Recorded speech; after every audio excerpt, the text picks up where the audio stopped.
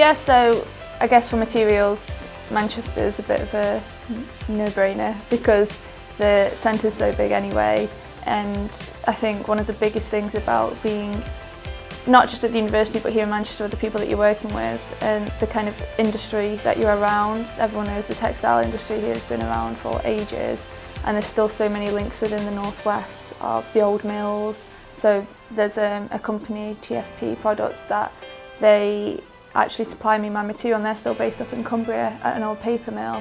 And it's connections like that which are still really important.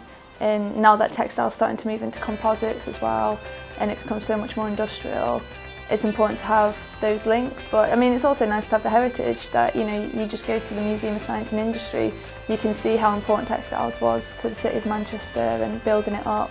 And I think a lot of people globally around the world have a lot of respect for people in Manchester who are working with textiles and technical textiles because of that heritage.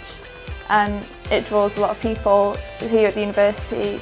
Best thing about being in materials are the people you're working with. They're not just UK experts but global experts in their fields, and they're teaching undergrad classes or they're supervising PhD students, and it's a bit like, you know, it's great that you've got that opportunity and that resource, that these people who have got all these contacts and all this knowledge are there teaching you. So I guess they're the best things about Manchester.